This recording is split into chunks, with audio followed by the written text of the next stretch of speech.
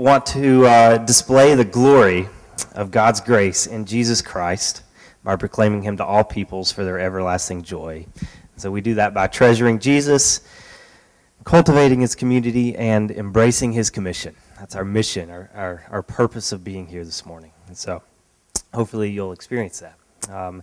We have several announcements, things going on this month, this week, today even. So tonight is our Sing Thing. So tonight at 6 o'clock we'll gather right here and we'll sing songs of worship. And we'll continue worshiping through Zach Connolly leading us through, I think it's Psalm 9.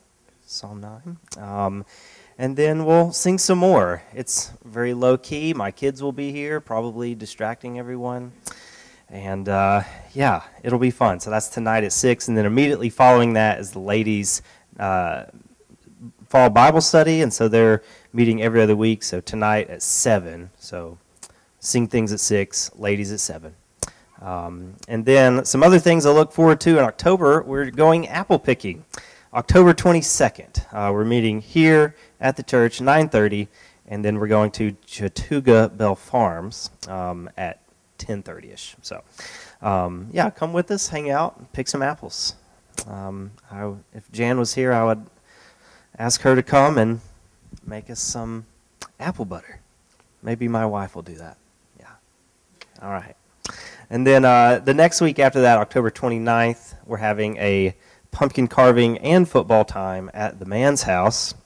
So that's BYOP, bring your own pumpkin, and carving gear. And so that's, I don't think a time is announced for that. You know what time that'll be? It probably depends on what time the game is, right? Yeah. Okay. And so a few other things. If you're visiting with us this morning, there's a little card in the seat back in front of you.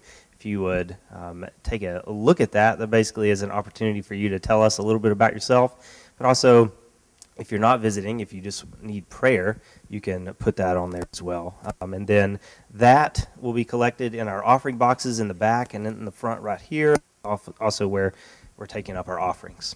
Restrooms are located in the very back building, so you can walk out either one of these doors, out of the building and into the next building, and from there are signs, and it's a lot easier.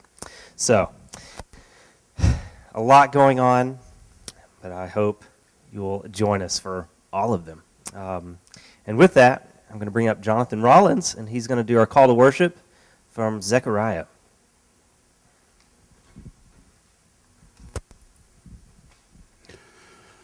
This is Zechariah 9, beginning verse 9. Rejoice greatly, O daughter of Zion. Shout aloud, O daughter of Jerusalem. Behold, your king is coming to you, righteous and having salvation is he, humble and mounted on a donkey, on a colt, the foal of a donkey. I will cut off the chariot from Ephraim, the war horse from Jerusalem, and the battle bow shall be cut off, and he shall speak peace to the nations. His rule shall be from sea to sea, and from the river to the ends of the earth. As for you also, because of the blood of my covenant with you, I will set your prisoners free from the waterless pit. Return to your stronghold, O prisoners of hope. Today I declare that I will restore to you double. For I have bent Judah as my bow. I have made Ephraim its arrow. I will stir up your sons, O Zion, against your sons, O Greece, and wield you like a warrior's sword. The Lord will appear over them, and his arrow will go forth like lightning. The Lord God will sound the trumpet and will march forth in the whirlwinds of the south.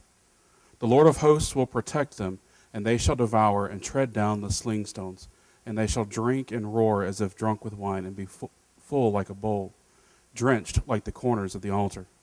On that day the Lord their God will save them, as the flock of his people, for like the jewels of a crown they shall shine on his land. For how great is his goodness, and how great his beauty!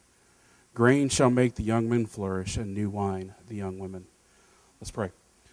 Father, this morning we gather to worship the one true God, the God who speaks, the God who listens and desires to commune with his family, with his body. So, Father, this morning we praise you for your goodness. We praise you for the resurrection. We long for that day when we can enjoy this feast with you in a new kingdom. In Jesus' name, amen.